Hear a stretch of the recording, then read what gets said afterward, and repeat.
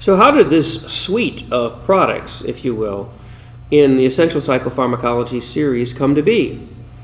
Well, about 20 years ago, I thought about writing the first book, which was the core textbook, and that was largely based on lots of lectures I gave, and it was really about the mechanism of disease action as well as the mechanism of drug action. And it was highly illustrated, and it was a concept of disease action and drug action. Well, after I did that, people say, well, that's how the drugs work, but how do you use them? And so I thought, well, let's make a prescriber's guide. And in doing that, we took about 100 or so of the top prescribed psychotropic drugs and created a visual vocabulary of little icons about how to use the drug in various mechanisms.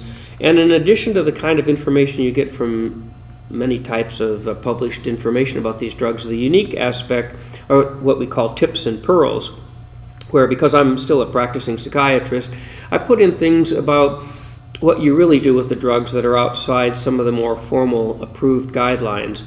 And those are tips about how to really use them, about really how to dose them, and about how it's used in sort of difficult patients and real-world psychiatric practice.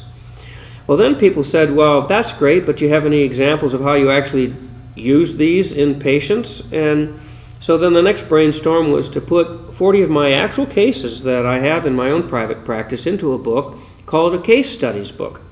And in that, we go through actually a very humbling kind of scenario for each case. I go through it, come to a roadblock, think it through, tell you what I tried. I don't fake anything. Sometimes I make mistakes, and then I hopefully recover from those. And the reader can follow through the litany of what happens. And some of the cases have sort of a neutral ending. We don't know what happens. It goes as far as it goes. And some of them turn out quite well. So that's the case book.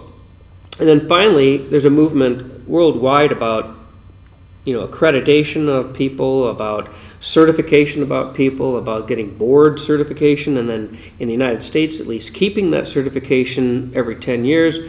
And so the boards have come up with this concept in all specialties, including psychiatry, called performance in practice and maintenance of certification. And to that extent, we created a self-assessment exam. It can be used by residents and registrars and young trainees in psychiatry and in other allied specialties in nursing or pharmacy or even psychology. And the idea is you're supposed to ask yourself questions about a topic area, and hopefully you'll know some of the answers, but when you don't know the answers, not only do you get the answer in the book, but it's supposed to serve as a motivation for you to go back, hopefully to other books in the suite, but also anywhere you want, and find out in more depth about that area. Every good clinician is constantly updating him or herself and trying to find out how to do better, and that book is sort of a self-assessment tool so that you can find out where you want to go. There's no saying that adults don't want answers to questions that they haven't posed. And so the self-assessment exam is supposed to say, well, what questions do you have of yourself among these various ones that you want to find the answers about? And that motivation usually drives you to get the answers. So that's sort of how the thing came about, with the possible addition of some specialized books. We've sometimes wanted to have short, readable, illustrated series on a number of very specific topics.